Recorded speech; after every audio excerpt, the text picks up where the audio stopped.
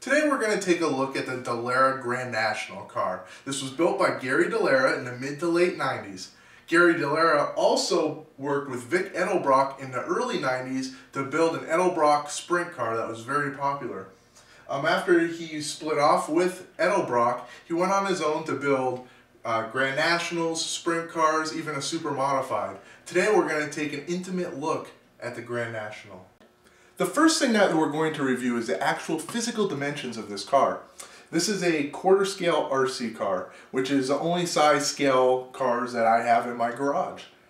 This was a somewhat popular scale in the early 80s to late 90s, and there are still some RC cars built today to these dimensions. The wheelbase of this particular vehicle is 25¼ inches. That's pretty normal. Usually quarter-scale RC cars run in the 25 to 27 inch range for on-road vehicles, dragsters, top fuel funny cars, that kind of stuff gets a little bit bigger. The overall length of this car without a body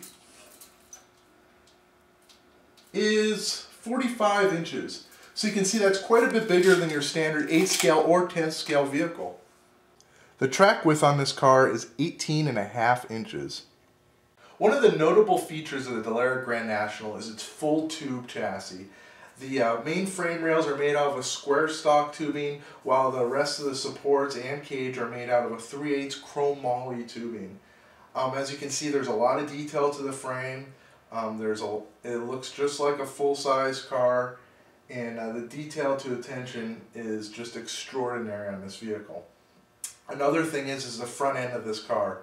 All the parts were polished, very fine aluminum components were used. It has a sway bar system, and something pretty unique to this vehicle is it doesn't have coilover shocks. Generally, the cars in this scale, they used coilover shocks, where he decided to use independent shock absorber with some springs on the side that were adjustable for ride height. This is the only quarter-scale car that was built this way. The engines that were used in these cars were a Kawasaki 22cc 2-stroke engine. Generally, in this scale, the Zenoa was very dominant. There were some other engines used as well, and this is just one of those variations. Looking at the rear of the car, these cars housed a Skellinger quick change rear end.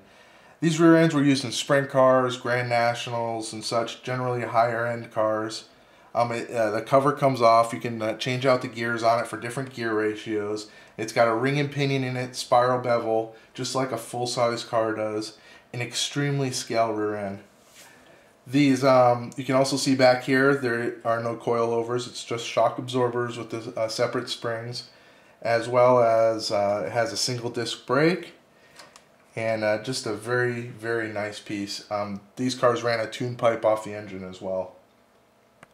The Delara cars used a little bit special wheel. Usually these type of cars came with spun aluminum wheels or maybe plastic wheels. These are actually a steel powder coated wheel that were designed to look just like the full-size Bassett style wheels. They even came with this really cool pinstriping from the factory.